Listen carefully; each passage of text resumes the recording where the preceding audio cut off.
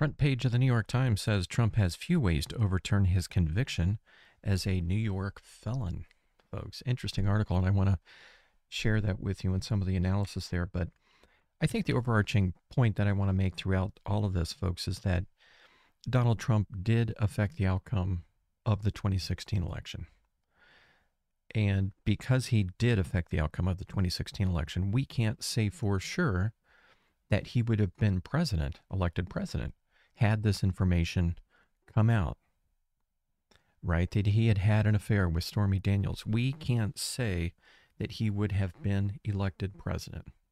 Nobody can say that because Donald Trump killed that story and affected the outcome of an election.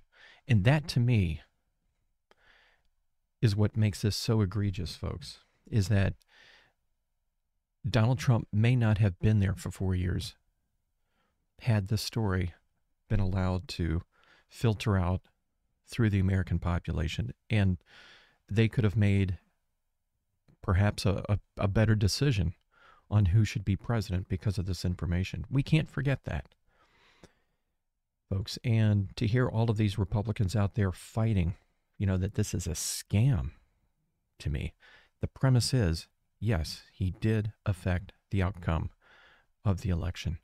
So take a look at this article. So the article quotes Donald Trump as saying, "This is long from over." He said last Thursday, Mr. Trump, the presumptive Republican nominee, is banking on the jury not having the final word on the case. He's already outlined a plan to appeal the verdict that on Friday he labeled as a scam.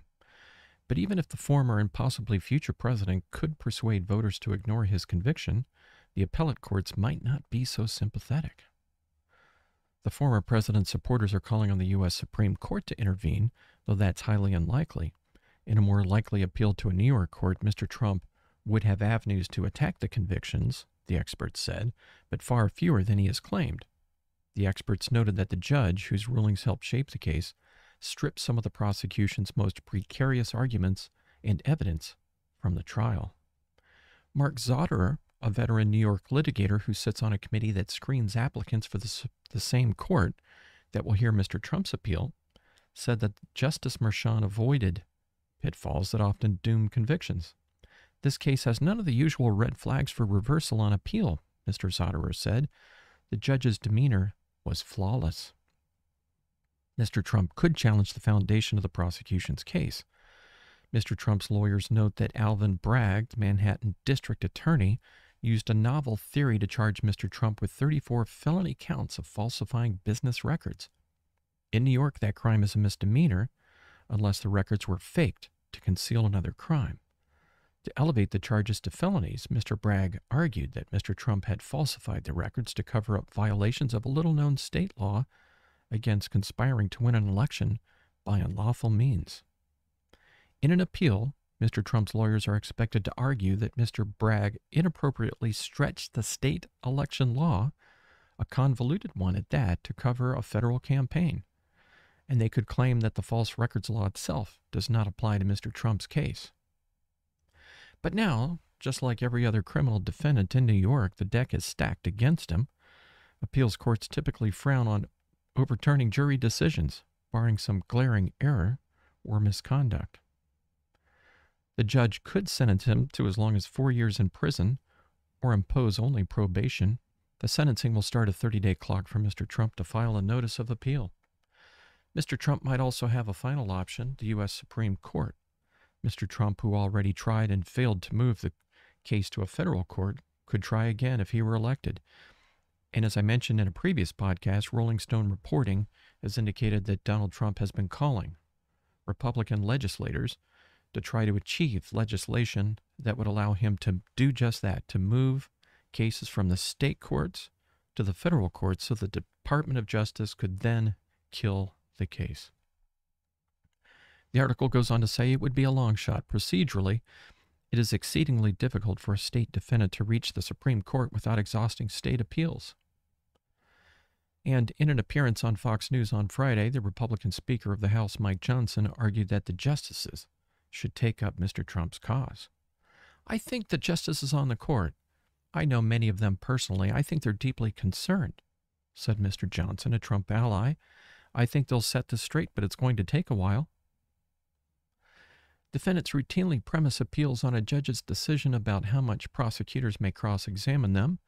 They also often argue that judges have allowed evidence beyond the scope of the charges. But Justice Merchan refused to let the prosecution enter a variety of damaging evidence about Mr. Trump, including accusations that he has sexually assaulted women. Both of those issues were at the heart of the Court of Appeals' recent decision to overturn the sex crime conviction of Harvey Weinstein, the former Hollywood producer. Yet Mr. Kamens, who was one of the lawyers who handled Mr. Weinstein's appeal, said they would not carry the day for Mr. Trump. And Mr. Trump's lawyers are expected to challenge Justice Merchan's decisions to keep the trial in Manhattan, where the former president is deeply unpopular, and to bless Mr. Bragg's theory of the case. The law required Mr. Bragg to show that Mr. Trump caused a false entry in the records of an enterprise. Mr. Trump's lawyers might argue that no such enterprise was involved. The documents, they believe, belonged to Mr. Trump personally, not his company. One thing I might add is that would Donald Trump be willing to have all of those business records blown wide open so that we could just see where all of those checks went? And did he treat the account in other situations and circumstances like a business account? The second crime, the election law conspiracy, provides another possible avenue for Mr. Trump's lawyers. The legal theory underpinning the prosecution included not only untested law, but a complex combination of statutes, one tucked inside another, just like a Russian nesting doll. Regardless, though, folks, I think you can look at that act that Donald Trump did to keep this information out of the public eye as affecting an election. I think most Americans can see that. And like I said, nobody can ever say what would have happened had Donald Trump not paid off Stormy Daniels and had this information come out in advance of the 2016 election. There's no one out there that can decidedly say that this did not affect the election. Nobody can say that, folks. Till next time.